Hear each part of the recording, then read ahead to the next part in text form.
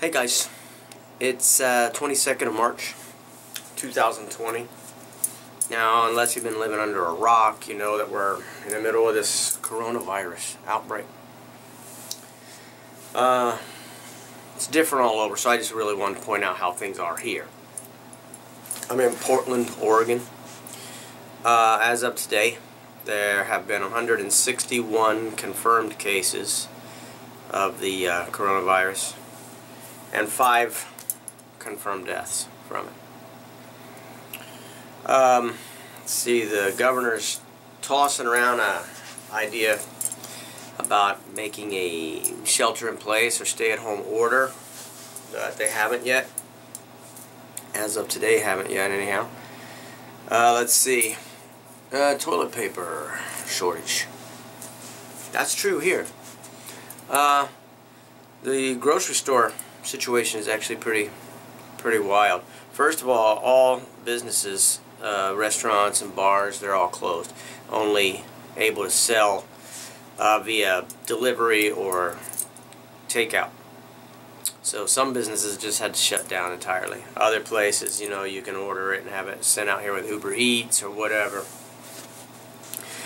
Grocery store, we figured there would be a mad rush on grocery stores. So last week, my girlfriend Jeannie ordered our groceries online through our local Safeway supermarket and set up a time and date for this past Saturday for us to pick it up at 5 p.m.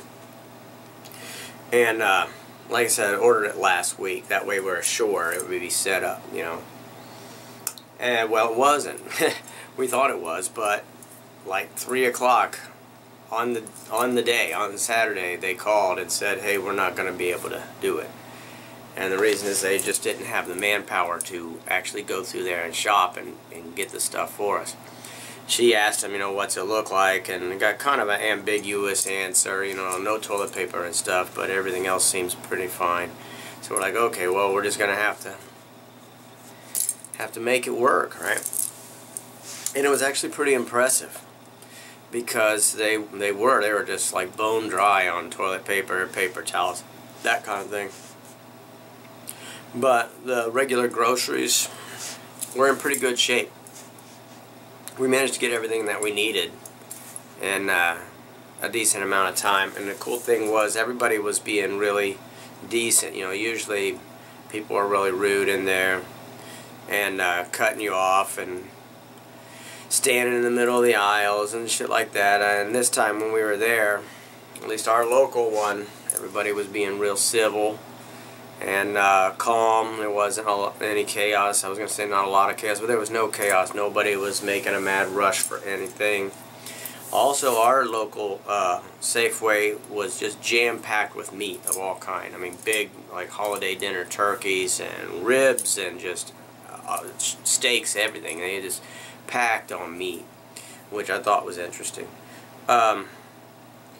See, the produce area was good. Everything was good. They seem to be running pretty much the same. I noticed the whole butcher area was closed. I guess they weren't handling any meat, but they have plenty of prepackaged meat, and that's here in our local store. Like I said, it's the 22nd. That's Sunday, which naturally means tomorrow's Monday. So kind of wondering how the next week is gonna go, and just everybody be smart, be safe, try to keep yourself clean, stay away from other people.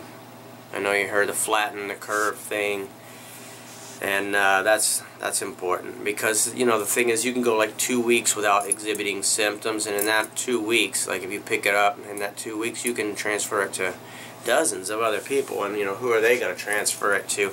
So if you stay away from people, that's what the flattening the curve thing means, you know what I mean? We really slow the progression of it that way by isolating.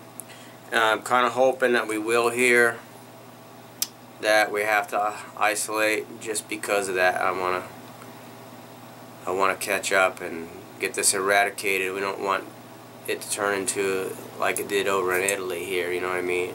I mean, they're on lockdown, but you know, maybe came a little bit late.